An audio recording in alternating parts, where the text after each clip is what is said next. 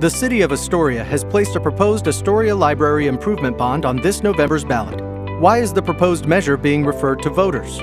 Built 55 years ago, the Astoria Public Library faces challenges, including over half of the library is inaccessible to users with disabilities, lack of space for children and teen programming, original 1960s building systems, including heating and cooling, plumbing, electrical, and roofing, have reached the end of their usable life.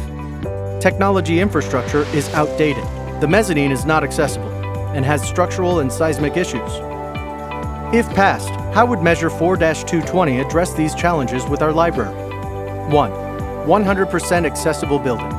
Remove inaccessible mezzanine and remodel main floor and basement, estimated to increase accessible floor space by 126%. Elevator to make all floors accessible. Upgrade bathrooms. Outside ramp. Widen aisles to allow users with wheelchairs and strollers to browse selections. 2. Expanding children's space and programming. Larger designated area for children's programming, literacy, and learning opportunities. Create a larger designated area for teen programming and collaboration. 3. Update technology. Install modern wiring and technology to meet modern library standards. 4. Repair an aging building. Replace inefficient heating and cooling systems. Electrical, roofing, flooring, lighting, and plumbing upgrades. Add energy-efficient windows. And 5. Community access. Adds meeting rooms that can be used by study groups, clubs, and nonprofit community organizations.